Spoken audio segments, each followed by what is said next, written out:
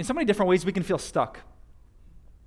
Do we have to be a person who chooses data and evidence, who engages the mind, the intellect, and our heads? Or do we have to go with faith, with trust, with church, with Jesus to engage our hearts?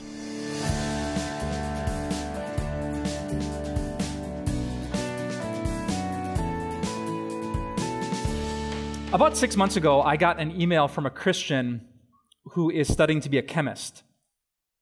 And she described to me how she felt stuck. Stuck between the truths that she had grown up with in her church and the theories that she was now learning in the classroom. In her email, she wrote to me, "Pastor Mike, how can I continue to believe in a God of creation when I'm now learning this flood of evidence that proves the theory of evolution?" And she didn't know what to do. Even worse was the fact that she didn't know with whom she could talk. In the classroom, she admitted that many people had no room for God. They didn't want to talk even at all about supernatural causes or possibilities. Science was science. It explained everything. End of discussion. I was blessed to sit down with that young chemist in the making and have a conversation. And I had to admit to her that I really lack her expertise. My study has been in theology and not in chemistry, so I'd have to defer her now to Pastor Michael or to the PhDs who love Jesus and hold on to their sciences. But at the same time, we had a really good conversation, and that conversation allowed us to dive deep into this tension and this topic. And at the end of the conversation, she felt so much better. The tension seemed to lessen just a little bit. And that's why today I want to share with you a little bit of what I shared with her. I'm not going to answer every question you have today about creation and evolution, about the Big Bang or the age of the earth, about human origins or DNA ancestry.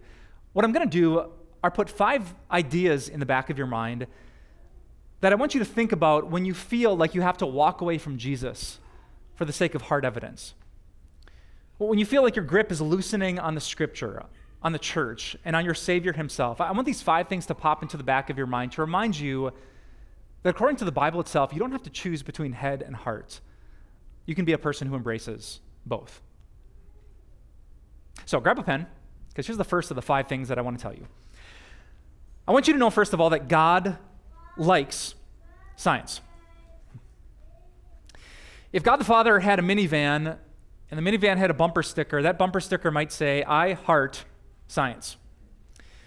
And if Jesus had posters in his Nazareth bedroom, one of them might have been the periodic table, because God likes science. Do you know what the word science actually means? It comes from the Latin word scientia, or scientia, which means knowledge. And since God likes knowledge, God happens to like science. And here's why. Look at this passage from the book of Romans. The Apostle Paul said, "What may be known about God is plain to them," to people, "because God has made it plain to them. For since the creation of the world, God's invisible qualities, his eternal power and divine nature have been clearly seen, being understood from what has been made, so that people are without excuse." It kind of reminds me of this book. A few months ago, I picked up this massive biography on Leonardo da Vinci. Any of you read it? I saw it at an airport, and I think I decided to pick it up because it had a lot of pictures inside. But actually, do you know what was better than the pictures? The words. Because in many, many, many pages, the author described what was in the pictures. He talked about how Da Vinci became the master of making 2-dimensional paintings look 3-dimensional. How he could draw a person or an angel or Jesus in a robe and make the billows and shadows just pop off the painting right towards your eyes. And when I understood the technique of the man and the method, I came to appreciate, respect, and praise him even more. I found out through this book that the more you grasp the method, the greater the praise for the man. And it's the same with God. The more you grasp God's method, the more you come to appreciate who he is as a creator, as an intelligent designer, and as a man. And that's why God loves it when we study science.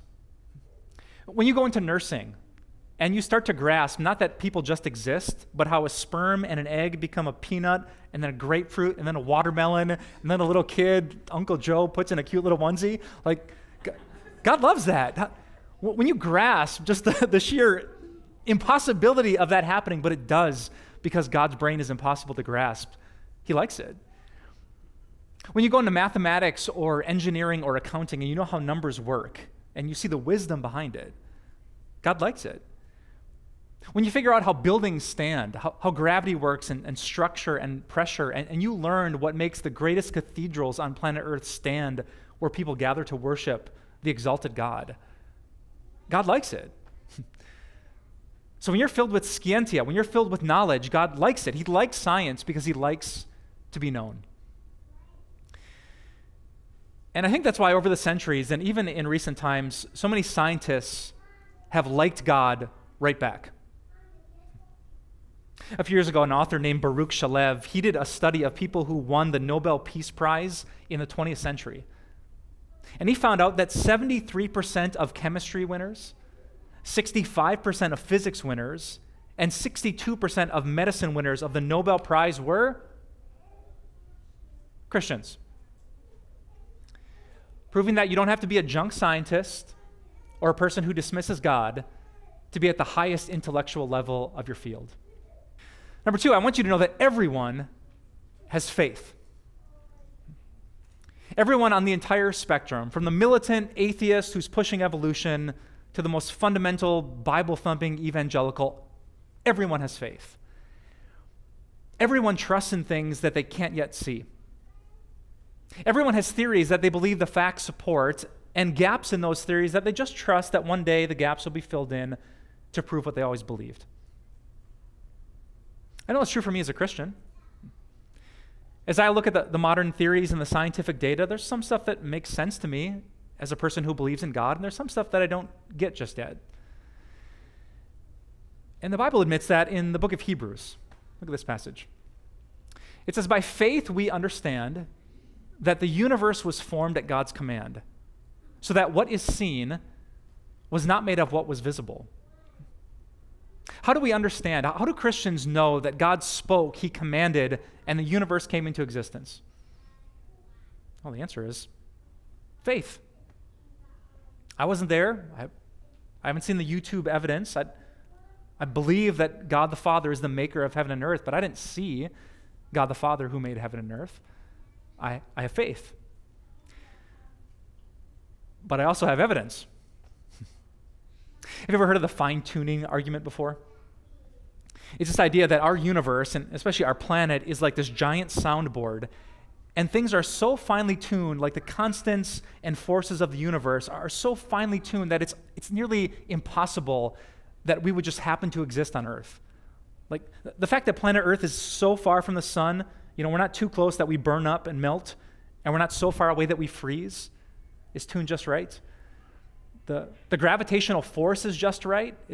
It's strong enough that it pulls oxygen down to the Earth's atmosphere, but it's not so strong that toxic gases are pulled down to the surface of the Earth where you would suffocate and choke and die. Right? So we have all these finely tuned arguments, and if you just believe it was enough time and enough chance, and hey, here we are as walking, talking human beings, the odds are pretty much against that. And so the scientist who says there is no God has to have an insane amount of faith. The last time I consulted statisticians to figure out what are the odds that this would just happen, they say that all those things being tuned just as they are so that life could exist on Earth are like you winning the Powerball lottery, not once and not twice in a row, but 342 million times in a row. Come on, would you bet your bank account on those odds? But some people bet their soul. But the scientist says, Pastor, you're forgetting about the multiverse theory. Have you heard of it? It's probably the best argument that atheists have for the existence of life on Earth. They'll admit, okay, the odds of us existing as human beings on a planet are crazy if this was the only universe. But what if there are multiple universes, millions of universes, and we just happen to be in the one where life could exist, where all the things are finely tuned just right? That'd be logical, wouldn't it? Let me steal an analogy I've heard a couple of other pastors use. Let's imagine we're in an Old West saloon, And a bunch of salty-looking cowboys are playing poker for some good money at this table. And they hear the spurs and the double doors come swinging open. And a new cowboy sits down. He buys all of his chips. He puts in a big bet. And when people call his bluff, what does he lay down onto the table? A royal flush. The odds of getting a royal flush? 1 in 649,470. And the other cowboys start to reach for their guns. And they deal a second hand. Money goes to the center of the table. The new cowboy pushes in all of his chips. And what does he lay down on the table for a second time? A royal flush. And the hammers get pulled back on the revolvers. The third time that the cards go around, and what does the new cowboy lay down for 3 straight hands? Another royal flush. And now they pull out the guns and they're pointed right at this guy's forehead. And what does he say?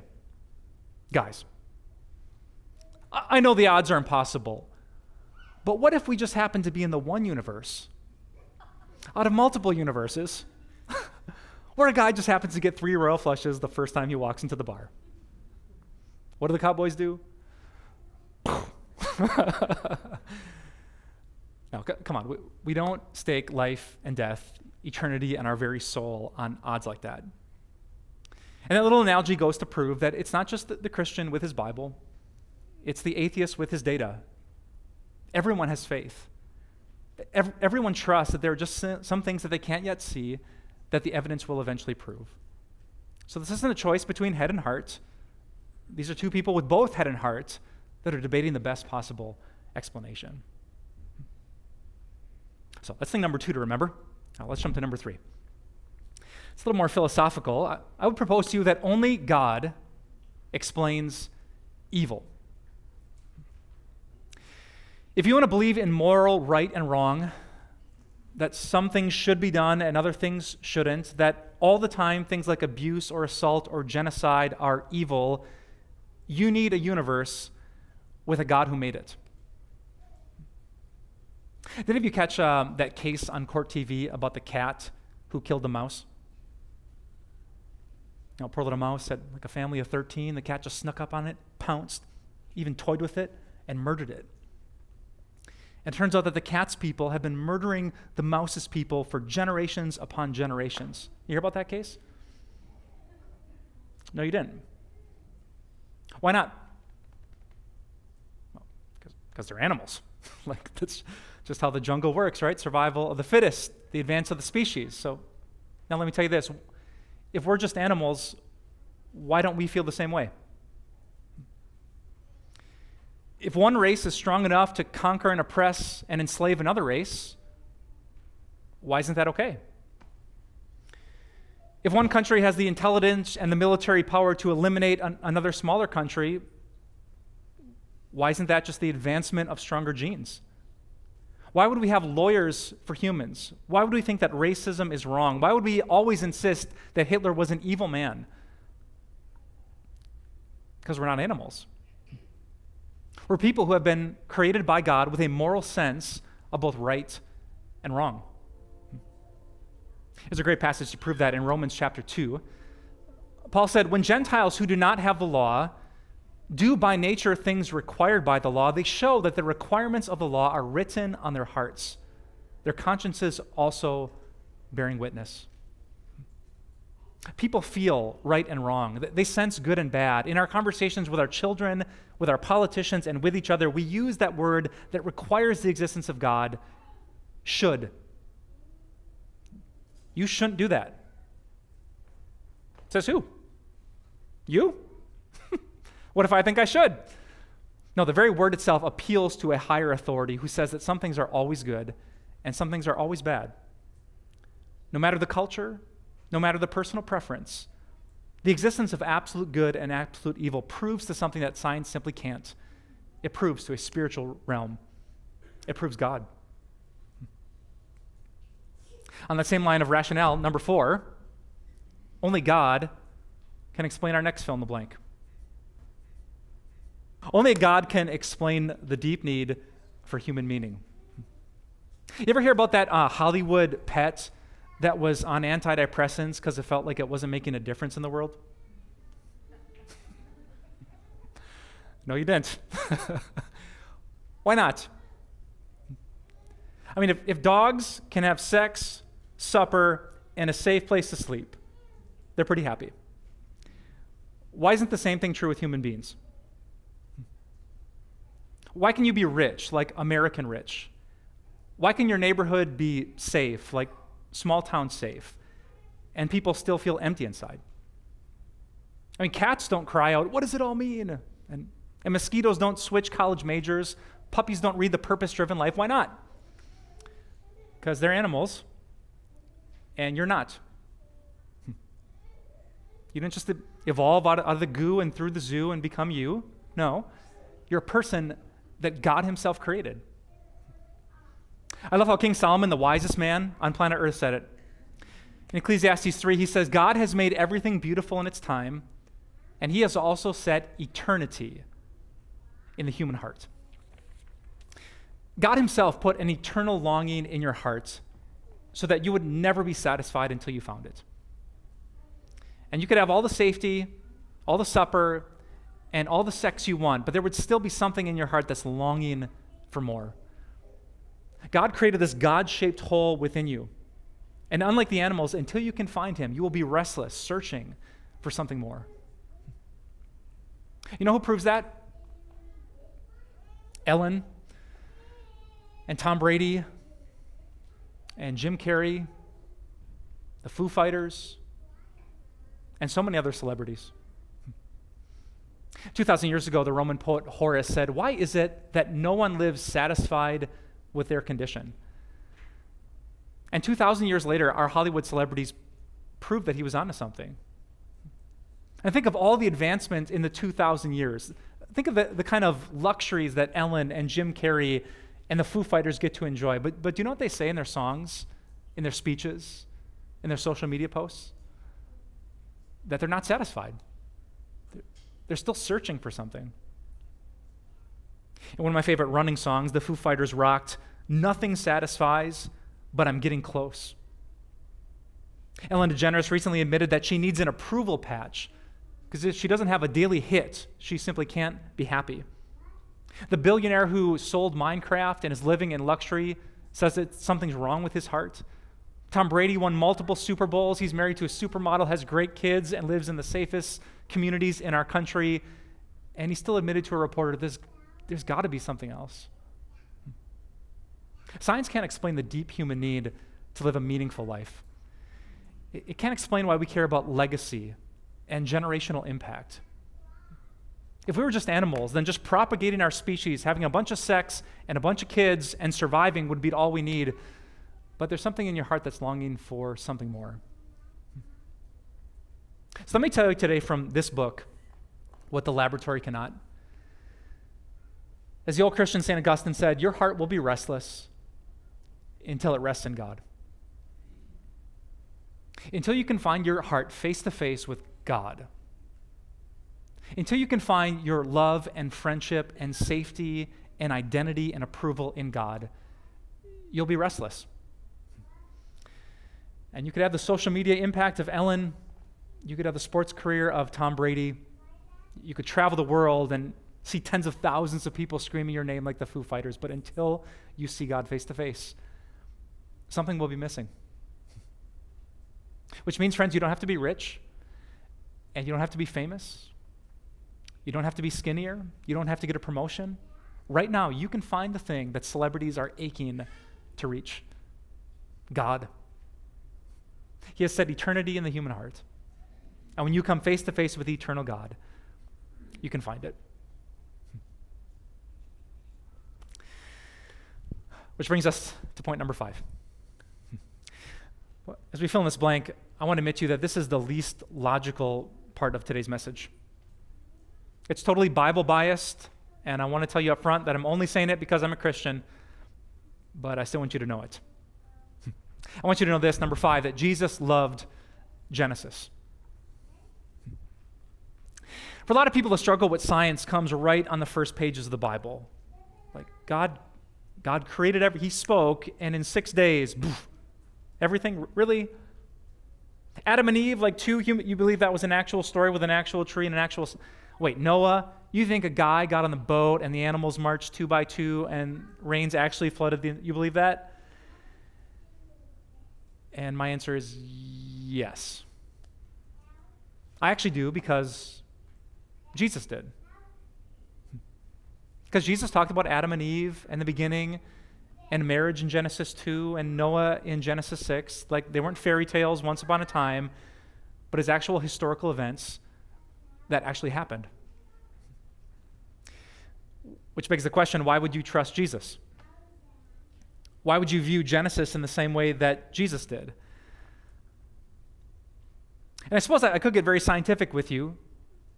I could tell you about all the evidence that points to a living Jesus, all the incredible, logical proof that says that Jesus actually did rise from the dead. But instead of going the logical route, let me turn it to a more emotional one. I think you should trust Jesus because he knows you,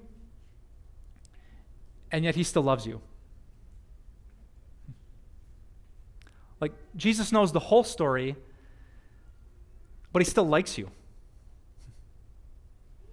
That Jesus knows all the stuff that's messed up, and maybe not just messed up, but evil, the crooked thoughts that come into our hearts, and yet he still loves us. Jesus heard every time we said we're sorry for the exact same thing, and even though it's been 100, 1,000, 100,000 times, he still loves us. Jesus' love is totally illogical, and I still can't figure out why he would do it.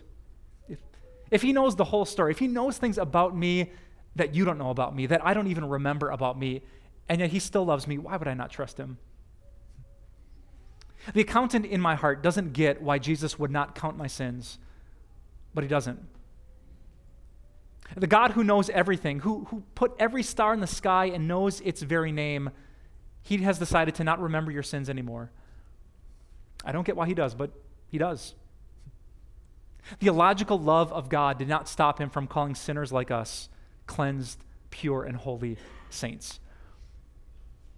And if you're not a Christian, this might not make sense, but when we Christians look at the cross of Jesus, when we see the God who entered the universe he created to save the people who had rebelled against him, when we find out the fact that God is faithful and he likes us and we can approach his throne boldly because of what Jesus did, we trust him. Even if all the data doesn't back it up just yet, we trust him. And if Jesus believes it, we believe it too. So if you're struggling with faith and science, if you feel torn between head and heart, the best thing, Christian, that I can encourage you to do is take some time at the cross of Jesus.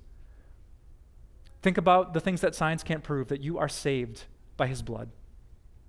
And trust in the God who loved you so much, he came out of heaven into this earth. Know that you can put your faith in him and you will never, ever be disappointed. Put those 5 things together, and you have a great weapon against doubt, despair, and unbelief. You have great things to remember, that you're not a fool, you're not ignorant, and you're not dumb for holding the book, the Bible in your hands, and following Jesus. And if you do that, you can be just like Buzz. And back in 1969, Buzz Aldrin and a team of astronauts, they blasted a 103,000-pound rocket carrying 5.6 million pounds of propellant, and they shot off 25,000 miles an hour into space. It was one of America's and science's crowning achievements that a man was about to walk on the moon. But before Buzz Aldrin stepped out of the spacecraft onto the surface of the moon, do you know what he did? He got out bread and wine, and he worshiped. He read the words of his Savior, "I am the vine, and you're the branches. And if a person remains in my love, they will bear much fruit." Like the astronauts from Apollo 8 before him, who read Genesis 1 when they first saw the earth from the moon's perspective, these men realized that you don't have to choose between head and heart, between being saved by Jesus and being a follower of science. They proved it's not an either-or equation, and that with Jesus' attention doesn't need to exist. You can know the scientific world and know the God who made it. Let's pray. Dear Jesus, thank you for things that science simply can't prove. We could have studied the stars and the trees and this universe for 1,000 lifetimes, but none of them could assure us that you love us personally. So thank you for the scriptures. Thank you for breaking in and speaking audibly that people could hear and then record the very words and heart of God. Heavenly Father, I know the enemy wants to use scientism against Christianity. This belief that the only things that are true and real are those that can be tested and proven. But that's not true. That's an assumption. And it's faith in something that people don't have to believe. So give us eyes to see and ears to hear and a heart that trusts that there are many things we can learn from the universe. And there are some things that we can only learn from you and from what you've revealed in your word. Keep us strong in our faith. Keep us humble as we listen. And give us trust that Jesus wasn't wrong, that the Savior who died on the cross for the forgiveness of our sins would never deceive us or lead us astray, and we can follow him in full faith. We pray this all, Jesus, in your beautiful name. Amen. I hope today's message resonated with you. I know it's a pretty hard topic, but we have to talk about hard things in order to heal and find help and hope in the name of Jesus. And the truth is that God has opened an amazing door for us to help more people. Recently, a family of generous donors has offered a $100,000 challenge grant. That means when you give, your gift will go twice as far that people can hear about Jesus, and we pray find ultimate healing in Jesus. I'm sure you've noticed what I have, that people are hurting, and they're angry, and they're searching. At Time of Grace, we've noticed that more people through Instagram and YouTube and podcasts are trying to find something that this world can't give, and we know what that something is. It's actually a someone named Jesus. And that's even true for heavy topics like this one, abuse. We know that too many people, too many of you have experienced verbal or physical or emotional abuse, and all of it breaks God's heart. And that's why with courage, we want to open our Bibles and give the kind of healing that can only be found in the name of Jesus. As a thank you for your gift, I want to send you this book called How to Heal. It takes the topic of abuse even deeper as we find God's word for the abused, for the abusive, and for the church that seeks to minister to both. How to Heal is our way of saying thanks for your financial support.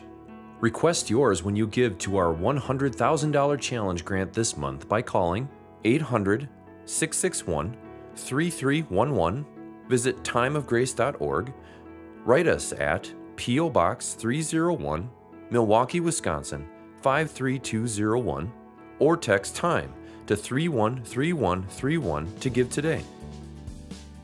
Time of Grace doesn't end here. We offer so much more. Visit us at timeofgrace.org. You'll discover resources to help you in your walk of faith. These include blogs, Grace Moments devotions, and our daily video devotionals. Connect with us on social media. Join our Facebook group where you'll meet a strong community of believers.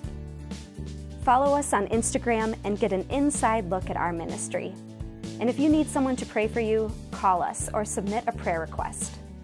Thank you so much for your support. We'll see you here again next week.